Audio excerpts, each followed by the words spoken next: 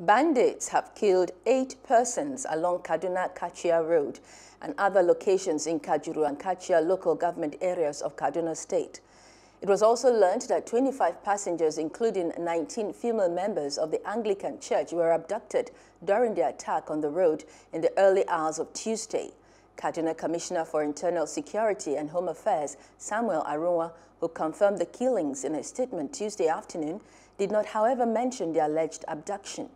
An eyewitness claimed to have sighted about 9 lifeless bodies at different spots, while a bus conveying the Anglican Church members were abandoned with its occupant forced into the forest.